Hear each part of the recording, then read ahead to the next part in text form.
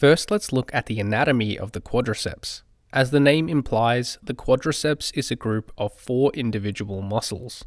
3 of these muscles we can call the vastus muscles. These are the vastus lateralis, vastus intermedius, and vastus medialis. These 3 vastus muscles all insert at the quadriceps tendon, which attaches to the kneecap. They all originate at different points on the femur, which is the thigh bone.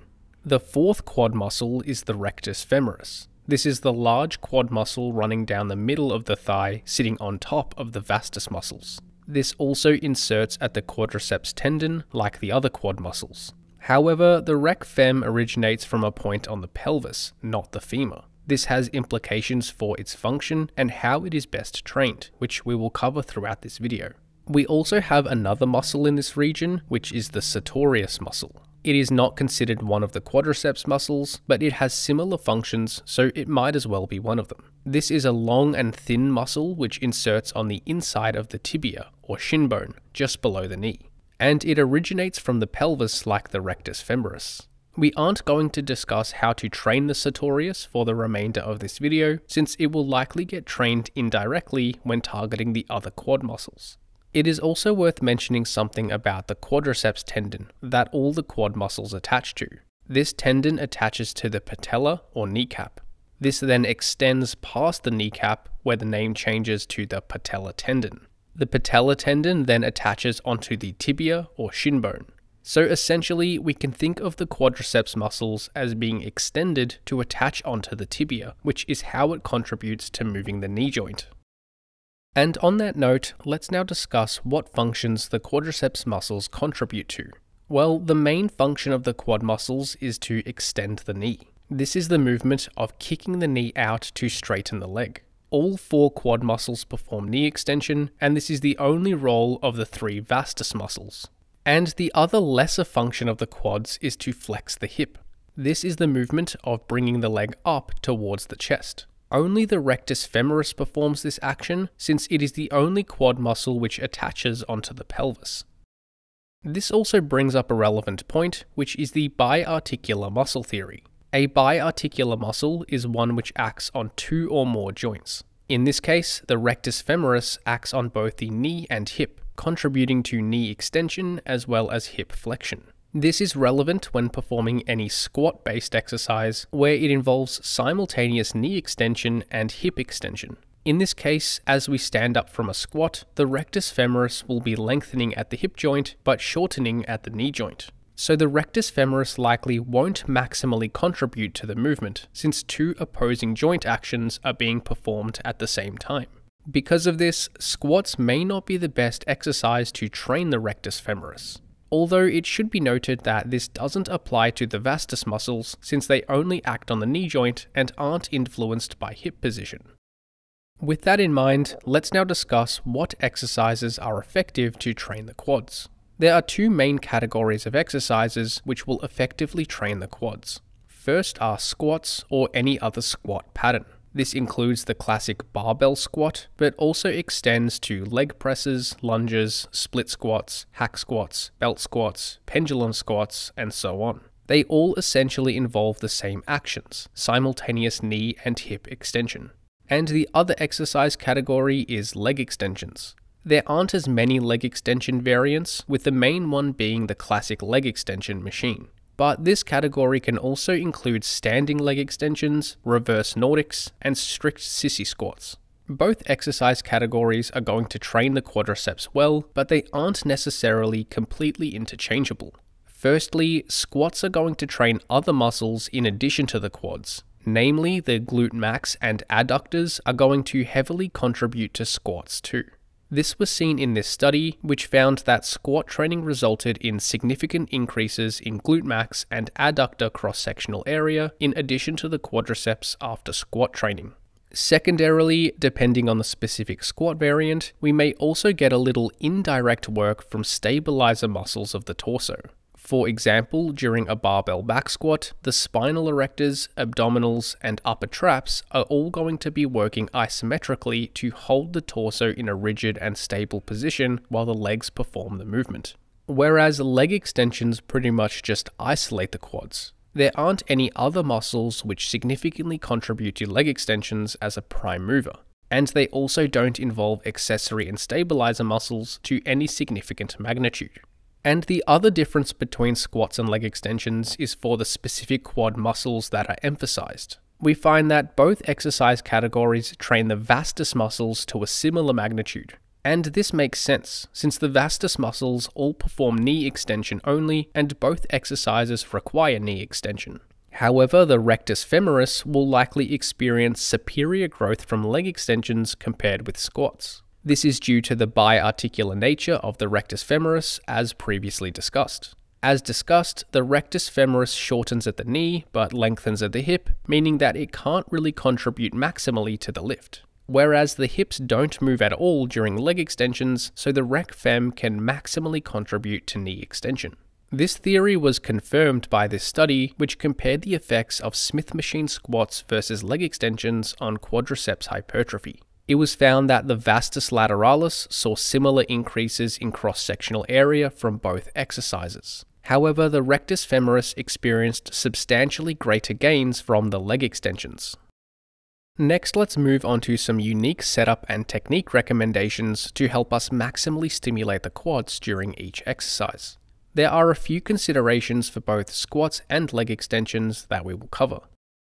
First, let's look at how to maximize quad growth during squat variants. There are two primary technique considerations for squats.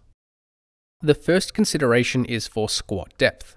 Generally, we find that training through a larger range of motion is beneficial for hypertrophy. This is likely because full range of motion training usually takes the muscles into a greater stretch. In this case, squatting deeper would take the quads into a greater stretch compared with partial depth squats. So it would be assumed that squatting deeper would result in superior quadriceps growth, right?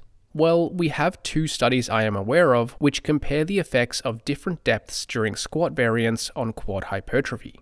The first one compared the effects of squatting to 90 versus 140 degrees of knee flexion on lower body muscle growth. It was found that the full depth squats resulted in greater increases in cross-sectional area of the adductors and glute max, as we would expect.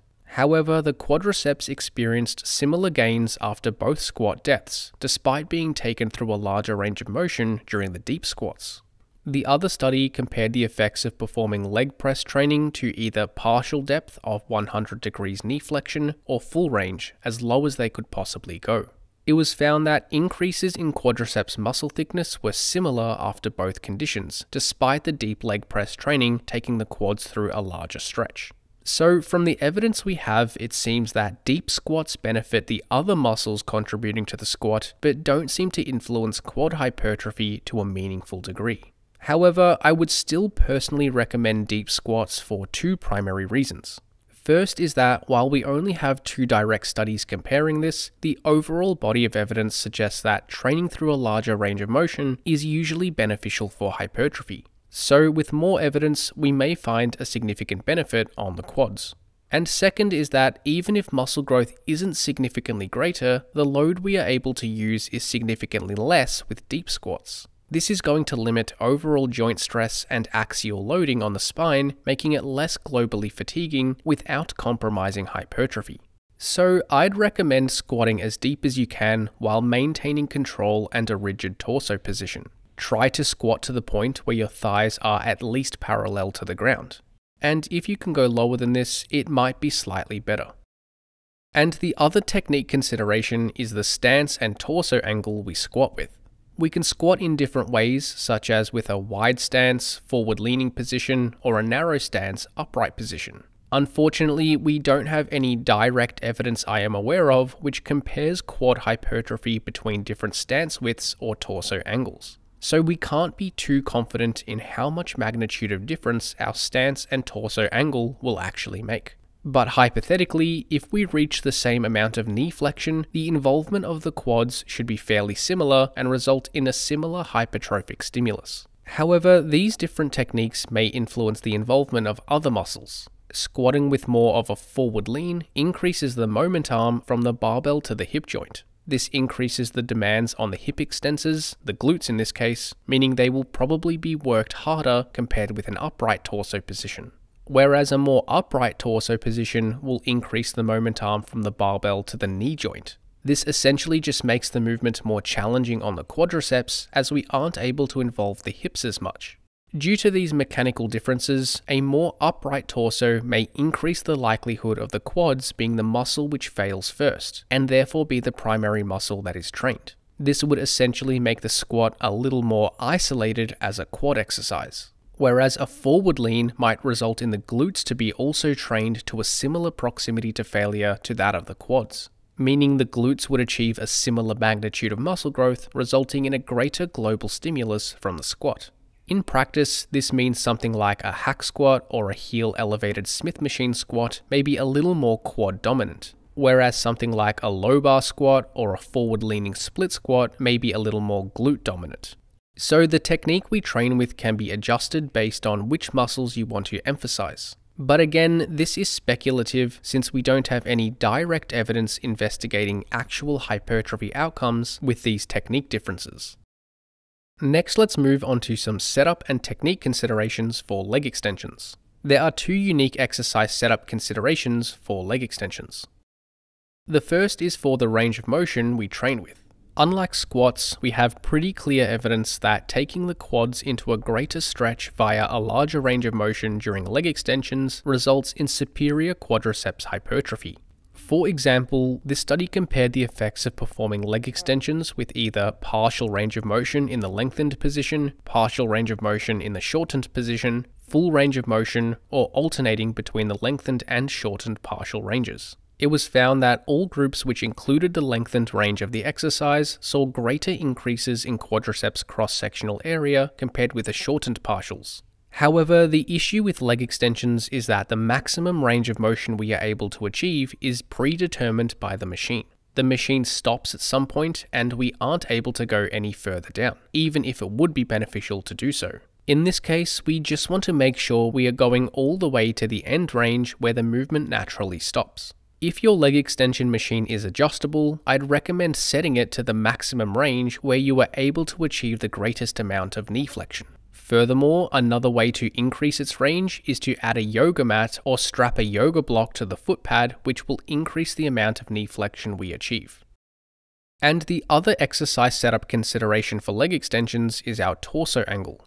As discussed, our hip angle influences the length of the rectus femoris. So leaning further back during a leg extension will stretch the rec fem more, while being more upright will shorten it. Because of this, leaning back seems to be a little more effective for rec fem hypertrophy. This was seen in this study, which compared the effects of performing leg extensions with the hips at either a standard 90-degree angle or leaning back so the hips are at a 40-degree angle. It was found that the vastus lateralis saw similar increases in muscle thickness after each condition as expected. However, the rectus femoris saw greater gains when the leg was leaning back, which is likely because it is trained in a more stretched position when we are leaning back. So if it is possible, we may want to angle the backrest of the leg extension machine further back to maximize rec fem hypertrophy. Although this may or may not be possible depending on the specific machine you have available. Alternatively, something like a standing leg extension with a cable will also achieve the same thing since the hips are extended. And lastly, let's move on to some unique programming considerations for quad training. There are two primary programming considerations I can think of relevant for quad training. The first consideration is for exercise selection. More specifically, should you prioritize squat patterns or leg extensions in your training program?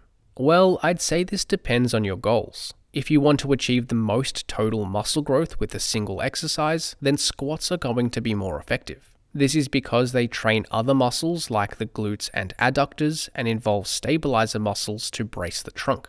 But if you want to completely isolate the quads, then leg extensions are going to be a better option. Leg extensions are also going to train the rectus femoris better than squats, so for maximal quad development, it may be necessary to include leg extensions in your training program in some capacity. There is also the concern for fatigue. Squats are almost always going to be more globally fatiguing than leg extensions. They require greater stability demands, greater axial loading, higher cardiorespiratory fatigue, require greater psychological readiness, more technical to perform, and feel overall more effortful than leg extensions.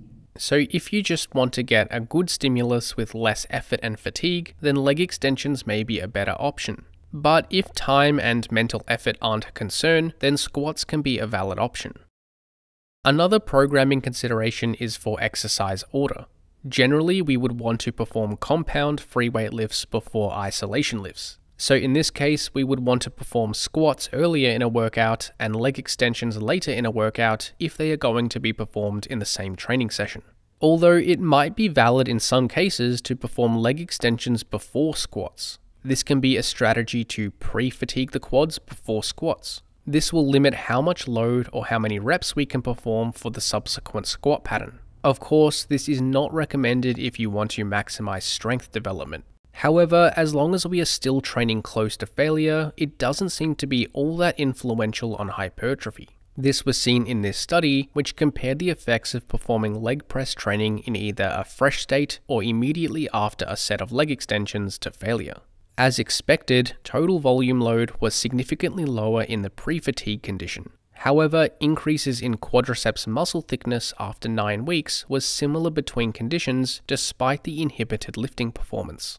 So this can be a viable programming strategy for those who want to limit axial loading and overall joint stress from squat training. This might be used by those who are training around injury, have a history of joint pain, or those who are very strong squatters and simply want to limit loading to minimize long-term joint stress.